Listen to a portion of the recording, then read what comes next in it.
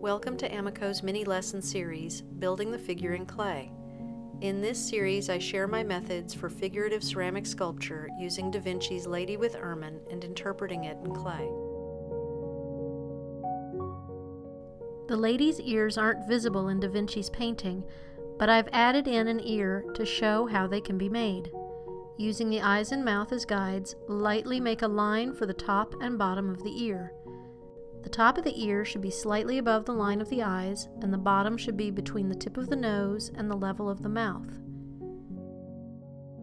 Use a coil scored and slipped and applied in a C-shaped curl for the ear. Smooth the inner curl of the ear with a wood tool, leaving the outer edge unsmoothed.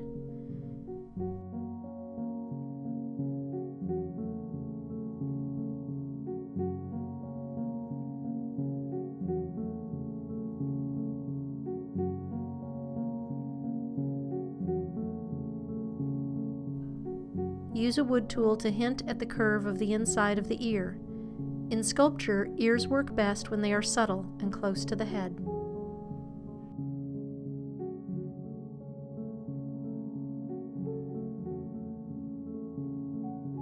To see how the figure is completed, watch the rest of this series on our YouTube channel or at amaco.com.